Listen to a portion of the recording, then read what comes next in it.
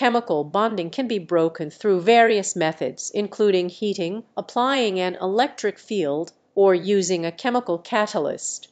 Heating a substance can increase the energy of the molecules so that they can overcome the attractive forces holding them together. An electric field can also provide enough energy to break the bonds. Chemical catalysts can be used to lower the activation energy required to break the bonds. In some cases, certain chemicals can be added to a substance to break specific bonds.